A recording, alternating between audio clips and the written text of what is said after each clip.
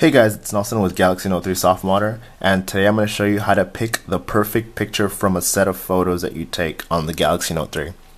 So when you take pictures, sometimes you tend to take a few of them or several of them because in the case that something messes up, someone moves, you never know. So you tend to take a burst of pictures. You might use the burst mode feature, which takes, up to 20-30 photos very quickly.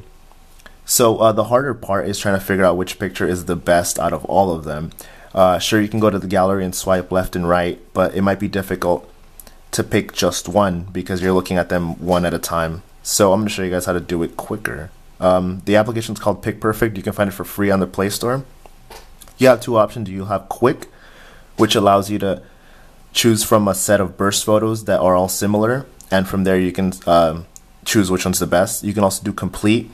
This would be more for making a vacation album, so you'll have a load of vacation pictures and you'll choose the best ones. So if I press Quick, I'm going to go to Camera, and here I have pictures of Neil. Wonder How to Writer.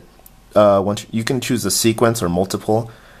Sequence allows you to choose, it's just in order. If you use multiple, you can select that one and then this one and then that one. Once you press Done, from there it'll pit the pictures against each other and you'll select which one's better. So you go and then it'll pit two other pictures and you'll select which one you like better. And it's it's kind of like a playoff game or something. You're just choosing winners, and from there it'll pit them against each other and you'll like which one you like the best. And finally, when you find one picture over the rest, it'll find the perfect one. And from there you can skip. You can move the picture to any sort of album. You can copy the picture anywhere to another album on the device, or you can just delete it. And it just makes this process really quick. It's a very, very simple application, but for when you're taking selfies, or when you take selfies, you tend to take a load of them. So this just expedites the process. Expedites the process of just figuring out which is the best picture.